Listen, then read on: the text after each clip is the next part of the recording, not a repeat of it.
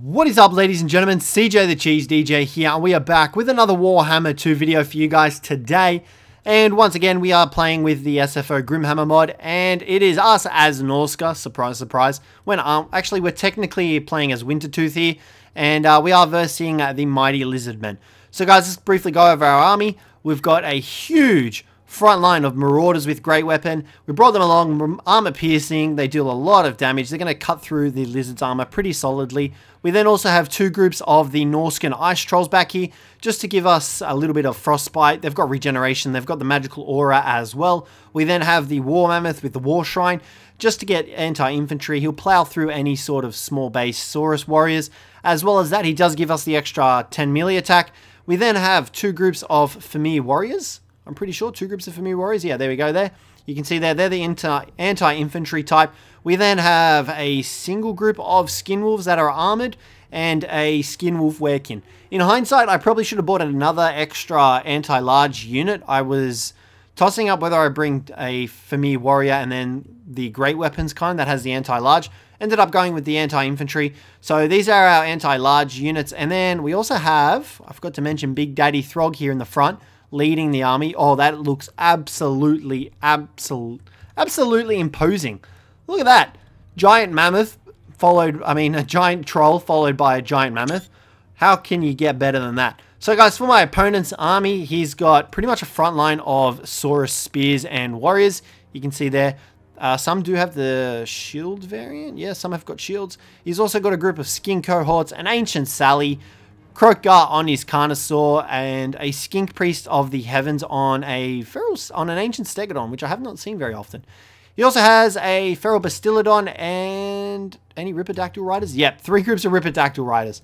Always bring those Ripidactyl riders, but of course I forget about them. We also have two groups of Marauder Horsemen out on the flanks. Vanguard deployed. Pretty much going to go straight after that ancient Sally. So guys, let's get the battle underway and get into it. At this rate, we're just kind of chilling right here. We're like, let's get the opponents to come to us. Ancient Sally hasn't started firing yet on us, I think. And that's when we're like, all right, let's get these guys moving. We wanted our Horsemasters a little bit closer before we started moving up, just so we could shut down the Ancient Sally quick enough. And you can see here, we do take a couple of shots from the Salamander before it gets there. But yeah, and now Throg does have the Wintertooth crown as well as Stand or Die.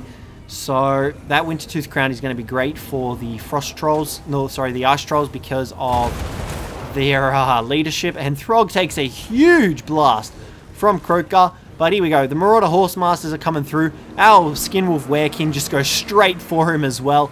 Plows straight through the Saurus Spears. That was absolutely legendary. And he's going to shut down that Ancient Sally pretty quickly with the backup of the Marauder Horsemen. We do send our Skinwolves, the Armored Skinwolves, after the Skin Priest as well. Throg Daddy's coming in. He's going to pulverize some of these lizards into the ground, make them into lizard goop. Mammoth with the War Shrine's coming in, giving the passive melee attack buff to everyone around him. And we do pop the fire damage bonus onto Throg in a second here as well. Croakgar still standing up here. Skinwolf Werekin, he's just nailing into this Ancient Sally. He is not taking any of it. He is ready to kill this bad boy, ready to take it down. And you can already see the damage difference between the two. We have anticipated this skin cohort group with the Marauder Horsemen, and these guys are firing into the Ancient Salamander, I believe. Yep, they're firing into it very slowly, as you can see. I don't know what's going on there. Skin Priest is under fire from the Skinwolves. Croakgar's coming in. He's tearing apart these Ice Trolls, but I do believe we pop the Wintertooth crown very soon. We pretty much want to take this Skin Priest out first because he does have the healing one. I can't remember what it's called, and he's got Harmonic Convergence. So we bring everyone in. It's just a massive dog pit right now. Skinwolf Werekin's been detrimental right now. We pop all these buffs to try and finish off this Ancient Sally. And the Ripidactyl Riders are over there floating in the distance. Like I said, we completely forgot about them. But we see here that the Marauders are struggling to take this fight with the Bastillodon. So we send some familiar warriors over here to help out. And Curse of the Midnight Wind goes down on us. And we didn't actually notice that, I don't think, when we were actually playing. And here comes the Chain Lightning. This is just going to roll through our units because they're all bunched up through here. Croakgar moves onto our Marauder Horseman. And the Mammoth is just kind of like, what do I do now? I'm just going to be a Mammoth and walk around. In hindsight, we probably should have had him cycle charging through these Saurus warriors at the front here. But our forces take a very big hit especially these skin wolves from that chain lightning. Like, it was a huge amount of damage that they took. Ice Trolls are coming in though. They're going to start slowing stuff down.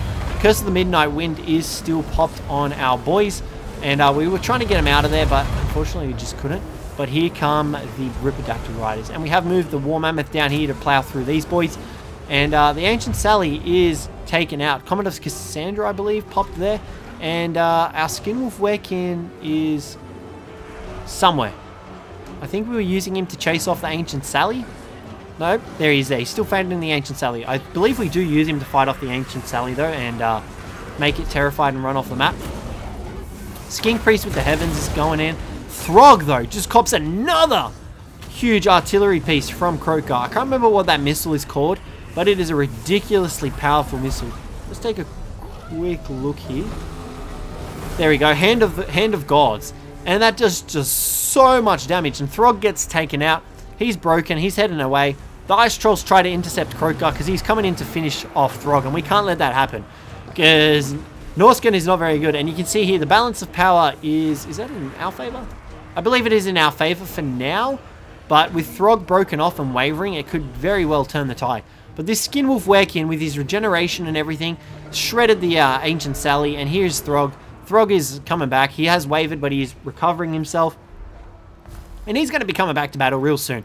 Now, at this stage, we do pop Foe Seeker, but for some reason, he gets terrified again? I have no idea why. So we just wasted Foe Seeker there, which is a bit annoying. And the Famir Warriors are coming back. War Mammoth is coming back in as well. He's just going to come through. He's going to help out, try and stop Krokar, which isn't a bad thing, but Krokar does have the anti-large. The Skin Priest with the Heavens does go down as well to the Ice Trolls. Thank God for that. Ripidactyls are coming in, cleaning up the rest of our Chaos Marauders with the great weapons, and, you know, it's just constant damage. But we do switch our Horsemen onto the Ripidactyls as well, dealing the damage, getting there slowly. Throg starts to come back. Now, if we can get into this fight and pop the Crown of Wintertooth, we have this in the bag, because it'll make our troops unbreakable, and that'll be enough to finish off the match. We notice that the Ancient Sally has been chased off, so we start bringing our Skinwolf Werekin back into the fray, and I'm pretty sure we do pop Foe Seeker as well as his other one that he has that makes him move faster and his vigor. And right now the Mammoth is just plowing through these Saurus Spears, dealing damage, trying to take him out. Throg is over here. I believe we do pop Crown, or the Wintertooth Crown, which gives us the physical resist and unbreakable to all these units, which are really low. Like, my opponent could have potentially finished off these units if we hadn't popped the Wintertooth Crown. They would have definitely routed off, they would have wavered, and we would have lost them. As well as that, the physical resist is nice, and Stand or Die does get popped down on them. Norskin Ice Trolls are fighting this Bastillodon, and we bring the Werekin back in, and he is going to go to town on Krokar. We pop all his buffs, give him the fire damage as well, I believe. There it is there, Giver of Glory, which gives him the weapon, armor piercing damage, and the weapon damage, causes him to be unbreakable, as well as the fire damage, and we just surround Krokar. Get the Mammoth in, we're like, let's get a charge in, and Krokar is going to go down. He can't escape, the Norskin Ice Trolls are in there giving him Frostbite, and just like that, guys, the match is over due to army losses. Whew! That was an intense fight. You know me, I do love playing as my Norskin army though. Love me some Ice Trolls and all their monsters that they can bring. As well as, I don't know what happened with this group of horsemen, but they didn't get any kills. I don't know if it was because of the angle they were firing on or what, but yeah, they just didn't do very good at all. So guys, that's going to wrap up the video today. Thank you very much for watching. Hopefully you enjoyed it, and I will catch you in the next one. I got this soda.